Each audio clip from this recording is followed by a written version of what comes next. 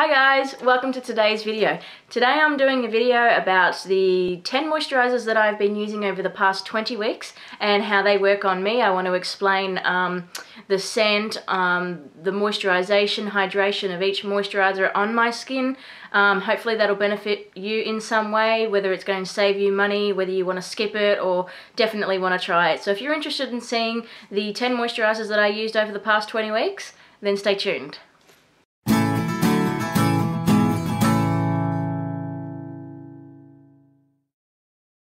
Welcome back guys. So my number 10 moisturizer is not going to win a popularity contest for me. This moisturizer is loved by a lot of people, but unfortunately for me it just did not work. That is the Clinique Moisturizers.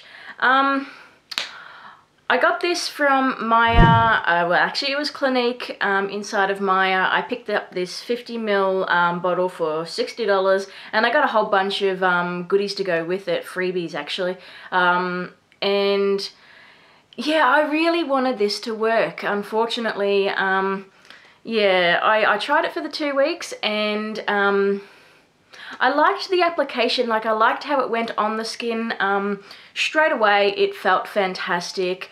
It is like a gel-like sort of formula, so probably not great choice for me anyway, considering that I have really dry, sensitive, sort of eczema-prone skin.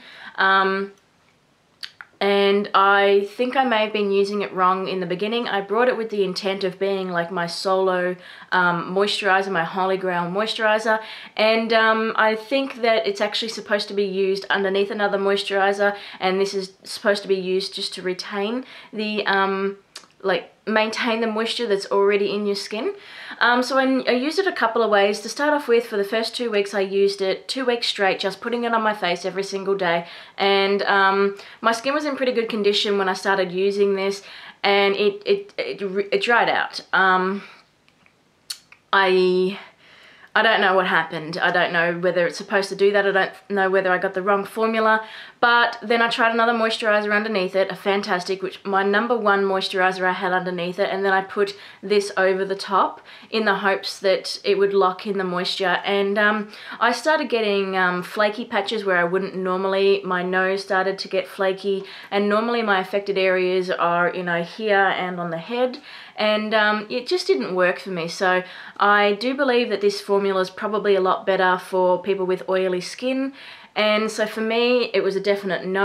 I really wanted this to work, and a lot of people say it's a fantastic product. So if you have maybe normal skin or combination or oily, I would definitely try this. You can pick up a sample from Clinique, a sample size for $20, or you can just go in there and get a free swatch of it. Definitely patch test before you try anything if you've got sensitive skin. I've made that mistake before, and yeah, it was really messy. So anyway, that's my number 10. I'm not saying it's a bad product, it's not the right one for me. Alright, number 9 is this Simple Kind to Skin Hydrating Light Moisturizer. I picked this up in a travel sort of sample pack. As you can see, it's a itty bitty one. I paid $3 for this little thing. That's expensive considering that the full size one is actually $10, but I brought this particularly because I don't want to have 10 moisturizers or 20 or 30 moisturizers in full size you know, bottles, and then not use it all. It's a waste of money, it's a waste of product. So I thought I'd pick this up just to try it, and it's not a bad moisturizer. It's not a great moisturizer for people who suffer from extremely dry skin. If my skin was in fantastic condition, I could take this on an overnight trip or something, and it would do perfectly fine.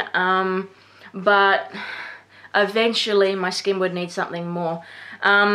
It is great for sensitive skin sufferers. It is great for underneath makeup, just like the Clinique Moisture, which I didn't actually mention. This bottle is, well, not this bottle, but the full size bottle is $10 for 125 mils, which you can get from Chemist Warehouse, Priceline, Woolworths, and a whole bunch of other places like that, and it's starting to spread. So if you've got normal skin, I definitely recommend that, but if you've got really dry skin, probably not the great product, and that's why it's number 9 for me.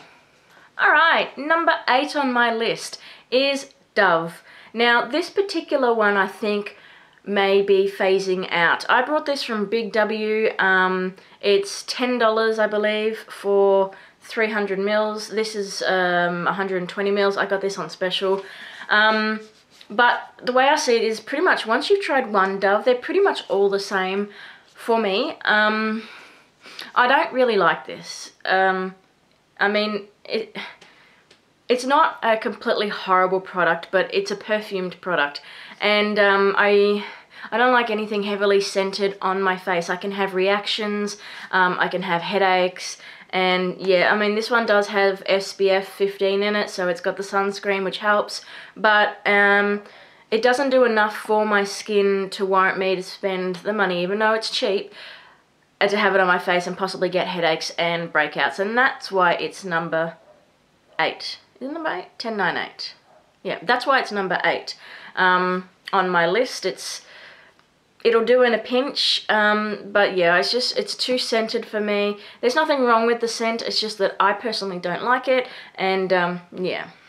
Number 7 on my list is not actually a face moisturizer, it is a body moisturizer. You could probably use it on your face, but I don't know whether you would, and that is the Vaseline Cocoa Butter Intensive Care Cocoa Glow. It says that it restores dry skin to reveal its natural glow. Now, once you do put it on your body, it does have a little bit of a glow, but for something that says Vaseline, I sort of expected something that was a little bit more intense with the hydration. Like I said, I've got dry skin all over my body, and I used this on my legs, and it was pretty much dried out within 3-hour period. And when I first got this, I got this from a supermarket. I opened it up, I took a sniff. I loved the smell. I still do, like I'm sniffing it now, I'm like, but when I used it all over my body, the smell was so intense, it kind of made me feel sick. It's very sweet. It smells like those caramel chews that you used to be able to get, the caramel squares that you used to be able to get from the milk bar. I don't remember what they're called, but I loved them, but too much of them made me sick. I feel the same about this. It's okay, once again, probably for people with normal skin, probably more so for people with normal skin. I wouldn't recommend it for people who have combination or oily skin either. So this is okay. My mum likes this. That's actually one of the reasons why I brought it, but for me, it's not enough and it smells too sickly. So that's why this is number 7 on my list. Number 6, Nivea Soft. This is much like the Dove, where it is perfumed so strong. It's that strong that I don't even want to put it on my face. You can use this one on your body and hands, I believe. Face, body and hands, yes. It has jojoba oil and vitamin E. It's a relatively good price as well. I forgot to mention the price of the Vaseline, which was very reasonable. It was 750 ml bottle was $6. Now for this one here, sorry, I'm reading off a list. This one here, it's $5 for 75 ml, so $5 for that, which I don't think is too bad actually. It gives a little bit more moisturization than both the Vaseline and the Dove, but it's so heavily scented that I just can't rate it much more than those two, and that's why I can't use this, and I would have to pass on this, hand it down to somebody else who can stand the smell. Like I said, once again, it's not a horrible smell, it's just very intense, and it's not something that I want to have on my face. So, and that's the reason why this is number 6. Number 5. Now, I don't hate this product, and if I didn't have a couple of other products that hydrate the skin much better than this one, this would rate a lot higher than number 5. This would be my number 3, but alas, there are better ones than this, and that is the Cocoa Butter, I'm going to have to read it because it's such a big name, Cocoa Butter Formula Skin Perfecting Moisturizing Day Cream. Says that it hydrates, balances and protects skin. It is SPF 15 and it smells very similar to the Vaseline Cocoa Butter, but not as sickly. Like it is much better. I will put this on my face. It smells great. I don't care if I use it a little bit too much. I can just run it down my neck. It moisturizes, it hydrates, it's great for underneath makeup. The price, yeah, $15 for this size. To be honest with you, I want to only spend 10. I like the product, but I like the product at $10, not 15. So I will definitely get this again, but I'll see if I can get it on special for 10.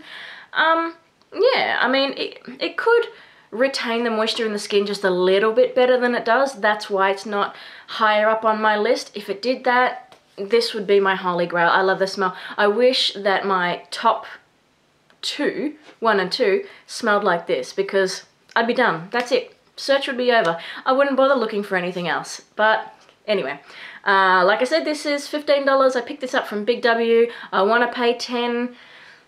Pretty darn good product. If I was not able to get my number 1 and my number 2, this is what I'll go and get. So I recommend that for dry to normal, maybe not extremely dry. It is sensitive to skin, even though it does have a little bit of a scent.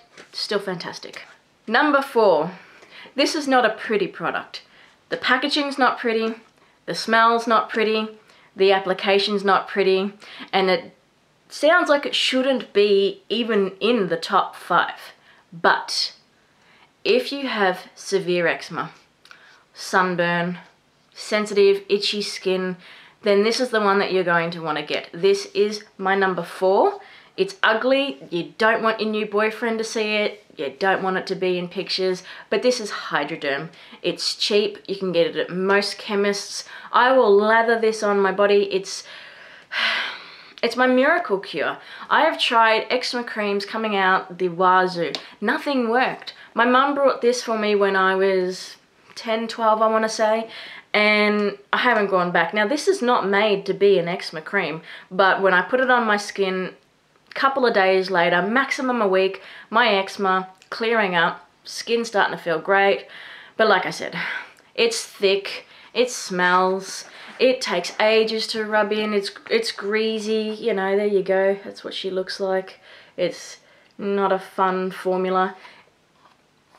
It's definitely something that you're going to want to put on at bedtime, when you're home alone. Yeah. It's number 4 for a reason. It's great if you've got really, really damaged skin, and it will get you back on track, so then you can start wearing your top 2 favorite moisturizers. It's not recommended for underneath your makeup or even daytime use. Best time to use this is when you jump out of a shower, slap it on, body will soak it in a hell of a lot faster, and then you won't feel all damp, I guess, and sticky, and yeah. Anyway, that's number 4. The price, I forgot to tell you. I do believe that this is $10. Let me see. It's $11 for this bad boy. If you don't like such a thick consistency, you can get it in a lotion, just as good. I just find that this one here works just a little bit better, a little bit quicker than the lotion. So that's my number 4. Number 3. This one I would probably recommend to use over nighttime. After this video, I'm going to be using this one for my son, for my 2-year-old. It works fantastic on him. He gets bubbles all over his skin, like little bumps. Fixes this straight away.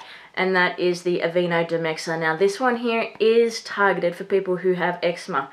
I don't know really whether or not it fixes eczema, but I can tell you that it definitely leaves your skin dewy. If you don't like that kind of dewy for a long time kind of skin, this is not going to be for you, but I can tell you that your skin will be hydrated once you use this. I would use this all over my body, including my face, and the next day I can still feel that my face is hydrated. So it's definitely a hydrating moisturizer, but it is dewy. It's not great for underneath makeup. I would actually suggest, once again, putting this on after a shower or after bed. It does smell pretty good though. It smells like porridge. So it's full of oats, oat extracts, all that sort of good stuff. So don't hate the smell, don't hate the product. not an everyday moisturizer for me because I don't want to be dewy all the time. I prefer to have that kind of soft where it's firm but it's silky. So many different variations of what soft can be. This one's a dewy one, so if you're looking for a dewy, hydrating moisturizer, get this one. The only catch is it's $22 at a chemist for 206 grams. Might seem like a lot, but it works, so it's good. Like I said, I'm going to be using this for my 2-year-old once this video's over, and maybe for my legs, and maybe for my tattoos as well. So that is number 3. Alright, we've only got 2 left, and these ones, they could be equal first, but there's a few reasons why this one is number 2 and not number 1, and that is the Neutrogena Naturals. I love this.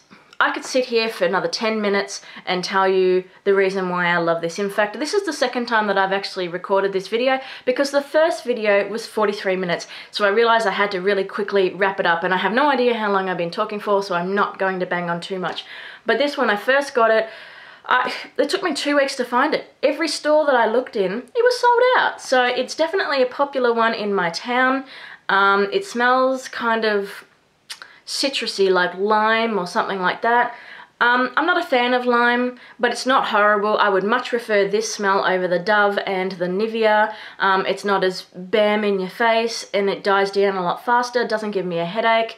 What I did find interesting though, like I didn't have a reaction to this. One of the products that I actually had, a moisturizer that I had a really bad reaction to, was a Neutrogena product. And I didn't do a patch test first, so that was really bad and my skin just broke out. Now I'm not saying that Neutrogena is bad, that was on me because I have sensitive skin. So there are some things that my face isn't going to handle, and that's not the moisturizer's fault, but that's what happens when you're an eager beaver and you just want to slap something on. So, but this one, I love it. When I put it on, I can feel just the slightest tingle and tightening in my skin, and I loved that. And within 2 to 3 days, my skin was the best that it has felt in I don't know how long. It was great. What I will say though is that if you use too much of this, you'll get this it's a slight crystallization. It's only like a speck or two, like a granule of sugar, so you don't need to use that much. I'm a little heavy-handed sometimes with my moisturizers because I'm always trying to retain as much moisture in my skin as possible, but I've come to realize that I don't need to use that much. This is great. I love it. I don't think that this is, it has no sunscreen in it. It says that it has no harsh chemicals, sulfates, parabens, dyes, and something else that I'm not even going to bother saying because I can't say it. It says that it won't clog pores. I love this. I paid $14. Yeah, I paid $14 for this at Priceline for an 88ml tube, and I will definitely be buying this again. That is why this is number 2, and the only reason why it's number 2 and not number 1 is the smell. That's it. The smell. Anyway, my number 1 top of the line moisturizer. Now, I didn't like the Clinique Moisture Surge, as you're aware. That's on the bottom of my list. But on the top of my list is the Clinique Dramatically Different Lotion Plus. This is the bomb. This is 50, well, this not this one, but you can get this in a 50ml pump bottle for $29, so it's less than half price of what the Moisture Surge is, but blown away. Like, I'm not going to be able to say good enough things about this. It's sensitive to skin, it's easy to apply, it rubs in really quickly, fantastic underneath my makeup. It's great. The only drawback to this is that because it doesn't have any perfumes or anything in it, it does have a funky smell, just like the Moisture Surge, which I'd said in a previous video that it smelled like millipede piss. My bad. This one smells like dirty car radiator water. So, but it's very subtle. You put it on your face, you can't smell it anymore. It's not going to stop me from using it. I love this. I will definitely be buying this one again. If I can't get this, then I will get the Neutrogena Naturals. If I can't get that, then I'll be going back to the Palmer's Cocoa Butter face cream. So This one's a winner for dry skin, sensitive skin, eczema prone skin, people who don't like strong smells. It's great. So they're my top 10 at the moment. If you are going to subscribe, please don't forget, check the bell, otherwise you may not get alerted to every single video that I have.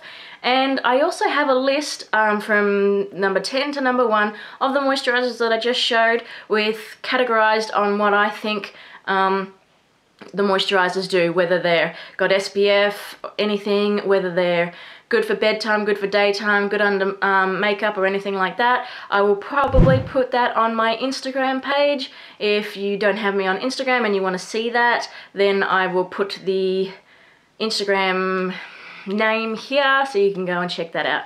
But if you stuck around for this entire video, I want to say thank you very much, and I hope you enjoyed the video, and I hope I didn't ramble on too much, and have a fantastic day. Bye guys.